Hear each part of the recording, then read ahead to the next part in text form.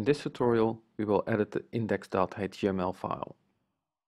If you don't have any experience with HTML, don't worry. It sounds more difficult than it actually is.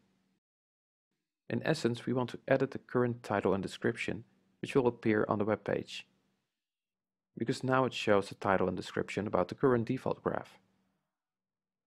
To edit a HTML file, you can use any text editor you want. If you open the index.html file,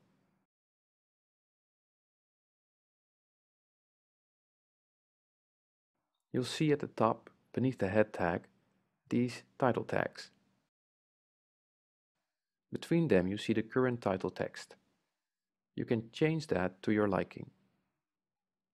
For now I just write my graph. Well, that was the easy part. Now we want to edit the description on the web page. If you scroll down, you will see this div tag.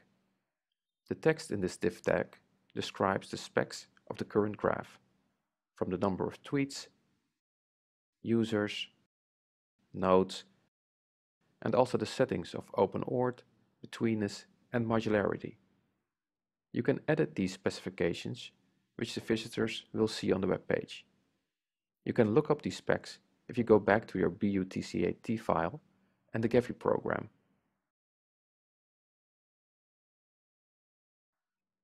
If you delete this text between the div tags or write your latest poem or whatever, it will not have any effect on the online graph.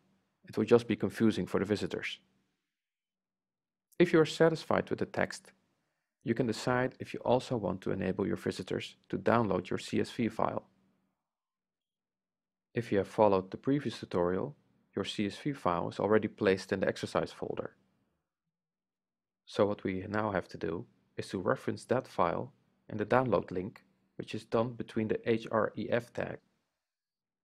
This link is referencing the Making Social Media Matter bu.net website, and after the slash, the web page where the graph will be shown, which has the exercise folder name. And after the second slash, the full name with extension of the CSV file. This is the part of the link we have to change to reference your CSV file. Be sure it matches exactly right. After this step, you can save your adjustments and upload your graph to the FTP domain of BU. In the next and final tutorial, we will show how you can do that.